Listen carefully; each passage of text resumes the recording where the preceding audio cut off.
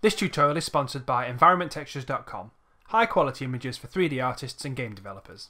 Okay, so here we are in step 2. It's going to be a little bit of a longer step than the last one. We've got a bit more to do. And now we're going to start making the high polygon version of the barrel. So we're going to start by building it out of planks. So our first plank is going to be a cube. And at this stage, it's just occurred to me that it's a good idea to move that back out of the way, so I'll do that. And then I'm going to start just shaping myself something that looks plank-like. So something like that. Yep, right. I'm just going to try and get it to a height that I'm pretty happy with.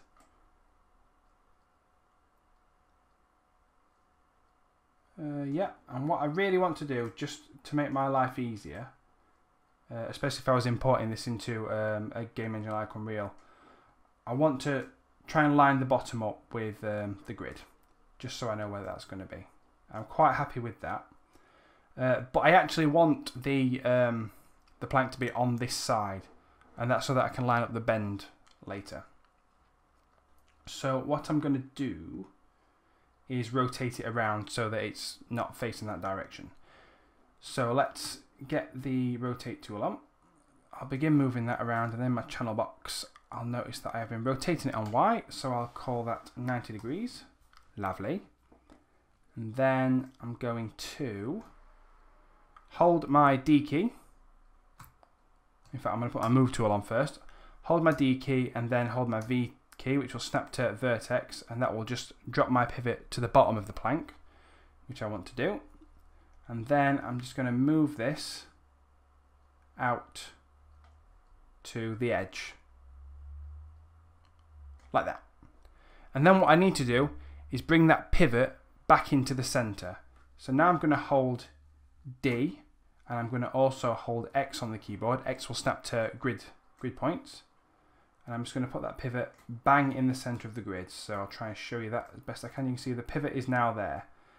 And what that does is if I was to rotate this, now that I've moved the pivot point, it goes around the center. I'm going to use that to create the outline of the barrel.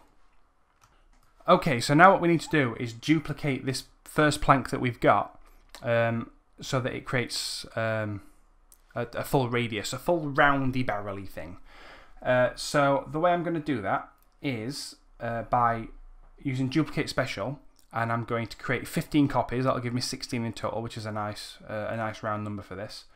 And I'm going to instance them instead of creating straight duplicates, which means that if I change one, ideally the original, in fact let's rename that to plank so that I know which one the original is. So with instancing, if I change the original, it will change all of the others, which means that I can continue to edit even though I've got copies. But you'll see what I mean. So if we go for edit, duplicate special.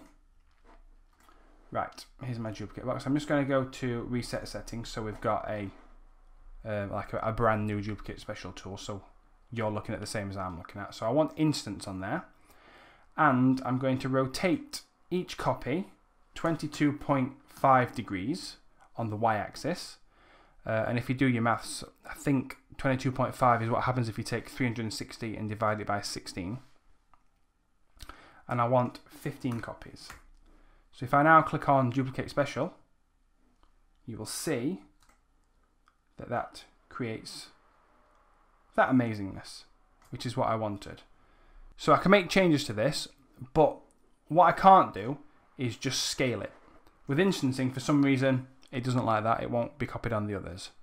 So what we'll do is we'll put it into vertex mode, select all the vertices, and using the scale tool, we'll just scale it out like that. And you'll see that's being matched by all of the others.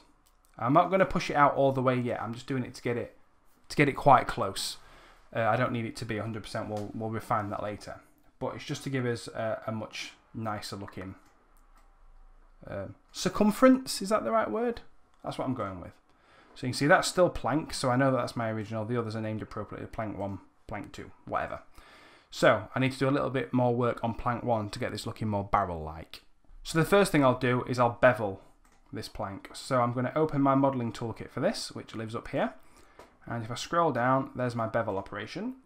And I'm going to go 0.1 for the fraction. And I'm going to have 2 segments, I think. And that just gives a nice smoother edge on each of the planks, which is what I like. The next thing I want to do is get that bend, that bend there. So the way I'll do that is, first of all, I'm going to need some extra edge loops. So my current favourite way of adding edge loops is something I learned from Mike Hermes. If you haven't checked out his channel, MH Tutorials I think it is, it's worth a look, it's very good. He starts all his videos with, "Hi guys, welcome back to my channel," which I like. He's got a cracking little accent, that guy. So we need to use this tool. So insert edge loop tool, click on your options box. You'll probably start on relative distance from edge, go to multiple edge loops, and we want 5, so we'll type 5 in that box. Okay, and then to get 5 edge loops on the height, you have to click on one of the edges that's running up and down. So like that, and you'll see that it places edge loops 1, 2, 3, 4, 5, and they're equidistant, equal distance from each other, and that's wonderful. And that sets us up to be able to bend this plank. So I'm now going to go back into object mode and select my original plank. Just go into the channel box to make sure that's what I've got. And now I'm going to apply a bend deformer. So that lives in this little menu here, deform. If you click on this and you look for non-linear, the first option there is bend. And by default, it should be facing the right way. So we'll click on this and hope it works. So that's applied the bend deformer. We need to go into the attribute editor to find, in fact, we could probably do it from there, but I like it from the attribute editor. If we go to bend 1, you can see there's a curvature slider. And that, whilst it looks amazing, is not what I'm looking for.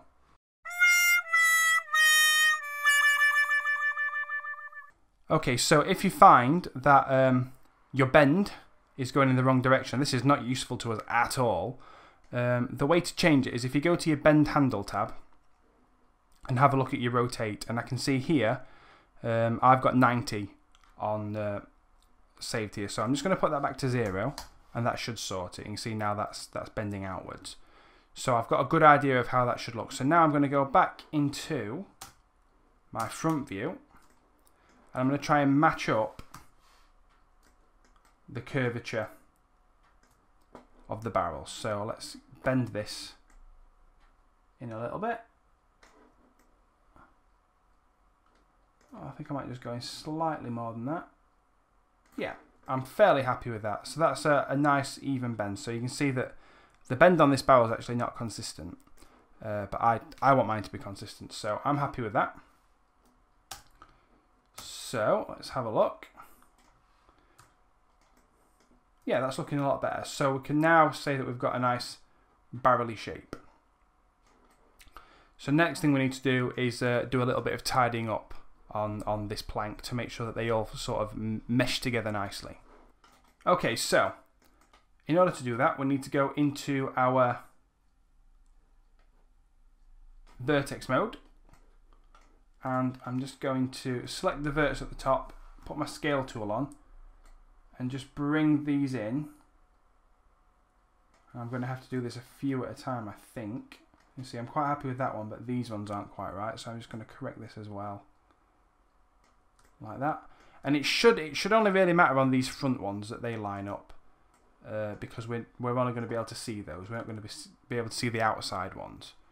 So I just need to take care to get these lined up to where I like them. And I'm trying to get a bit of a gap. I don't want them to match up perfectly because there's no point doing the planks if that happens. I want to be able to get a bit of detail on my normal map. So I don't want them to go quite through each other. So let's have a look at this. Ping that out. Yep. Okay, what does this one need to do? In or out? Now like that. And okay, and the position of the vertices do matter on this one because this can be seen on the normal map. That wasn't a very good selection. There we go. And then just get this one right as well. Let's put this into object mode, see if I'm happy with it. So that's okay. Yeah, that's pretty nice. Have a look at the top. Yeah, so there's a little gap in between, but all in all, it comes together quite nicely, which I like. Okay, at this stage, I'm pretty much happy that I'm done with that bend modifier. So what I'll do is I'll select that one plank that's got it applied. I'll go to Edit, Delete by Type, History, and that will just make that bend permanent. That's now part of the mesh, and the deformer's gone now. So that's all nice and neat. Okay, so the next thing we'll do is create another set of planks for a lid. So that's just going to be another cube. So I'll just create one, I'll bring this up, and I just need to size this out. So it just needs to just intersect my geometry there, and I want a bit of width on it, maybe slightly wider than the planks that make up the outside of the barrel. And I think just to stop things from looking too uniform, I'm going to offset it slightly as well, like that. And then if I go into vertex mode, I can see that I've created a little problem for myself, so I'll just correct that, push that back inside, and I'll have the same issue at the top. So get hold of that, push it back in. Oh yes, mate. Okay, so now I'm just going to put this back into object mode. This needs a bevel on it so that we're getting a bit of extra detail. So let's go back into my modeling toolkit, drop a bevel on that. I definitely want 2 segments, and let's try 0.2. Am I happy with that? Yeah, 0.1. 0.1. Yes. Okay. So now what I need to do is duplicate this a few times so that it works. So I want to get in nice and close on this just to make sure that they're meeting. That's nice. And I'm going to do Shift and D to get another one. Obviously I need to correct those a little bit. Okay, I'm going to get these 2 and duplicate them and bring them this way, and then as long as I can get this meeting up nicely, I'll be happy. Yeah, about there. Okay, and now what I need to do is just sort the vertices out on these. So let's scale them in, make sure that they're not protruding at all, and get these vertices as well. So they definitely need to come in. These 2 here need to go right in over here. Oh, I didn't get them all. Try again, chain. There we go. Bring these in. And then just scale them so that they are not sticking out. So I'm happy with that side. And then vertex. Get these bad boys. Chuck them inside. Get these verts here. Get those inside as well. And these bad boys out here need to be moved in and scaled in. Champion. Okay. Let's just investigate. What are you doing? There we go. Right. Oh, that's handsome, isn't it? Look at that beautifulness. Okay. So now what I need to do, I've got that and I'm happy with it, but I need to duplicate it because there's no shape on the bottom. So let's just bring that down, and when nothing's sticking out, about there. That should be good. That suggests that I didn't position those verts very well. Object mode, okay. And am I happy with all these? These ones look alright. Yeah. Okay. So that is pretty much all the wooden high poly geometry done. The next thing we need to do is add the metallic band. Right, so the next shape we're going to need in order to do this is this one, Polygon pipe, and I'm going to scale it up so I can see what I'm doing. Maybe that's a bit big. And I'm going to go into the inputs for this shape, polypipe 1, and the thickness needs to be brought down. The height obviously needs to be brought under control. And then what I'm going to do is just come into this view here and try and get this into a position that I'm happy with. So I think somewhere like that I might end up being happy with. And I'm just going to size that down.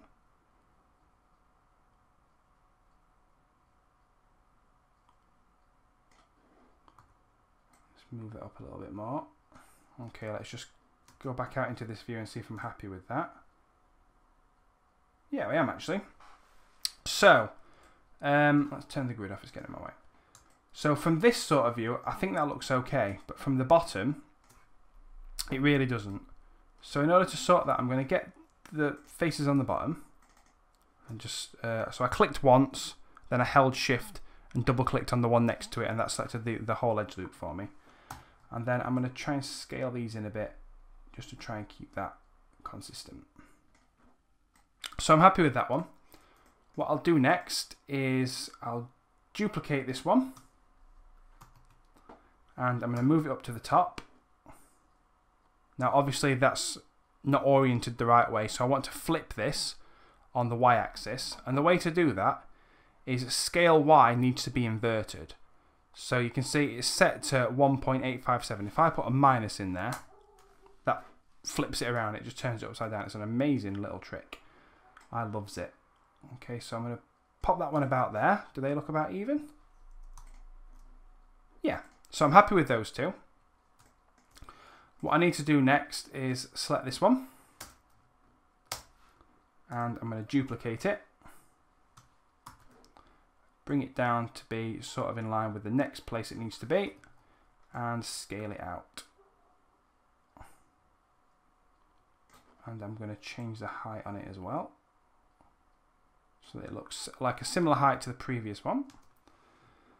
And let's see if I'm happy with that. I'm very happy with that. That's fantabulous. Okay, so I'll duplicate this one more time to bring down to where the last metal band will be. Okay, I'm going to invert the height on the Y scale. So at the moment it's minus 1.5, so I'm going to get rid of that minus, and that'll flip it around, and then that should be good. So what I'm going to do now, because it's getting a little bit difficult to see, I'm going to use this here, which is a wireframe unshaded, which will just help me to see where things are. Yep, that's looking okay. I'm just going to turn that off. Okay, so what I need to do now is bevel these just so that the edges aren't too hard. So let's get these outside edges. So that one and that one. We'll bevel them, and I definitely want 2 segments again. I shouldn't need any more than that. And the fraction, let's do this by eye. I think 0.2 is nice. So I'll repeat that for the other ones. So there's this one. I need to get that edge and that edge.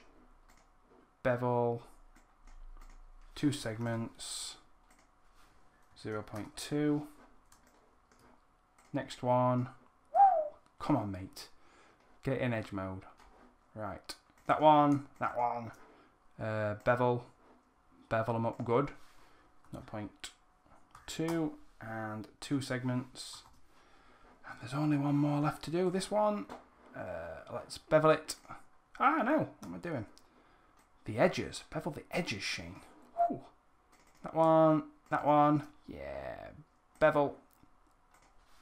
0.2 and 2 sections. Okay, let's put that back into object mode. Right. At this stage, we can call the high poly done. I'm happy with that. That's cracking. So, what I'll do now is select the whole thing. I'm then going to combine it into one mesh. Mesh combine. And I'm going to rename that to hi underscore poly underscore barrel. Okay, so that's brilliant, that's finished. What we'll do in the next step will be, we'll spend some time retopologizing. I think I'm saying that right. So we will create a new barrel from scratch, but it will be much lower polygon. We'll have no bevels on it, we'll have no kind of additional geometry. We're just going to try and match it as closely as we can to this high poly version, so that we can take the detail from this one using normal map baking and put it onto the low polygon one, which should be good. So I look forward to seeing you in that next step.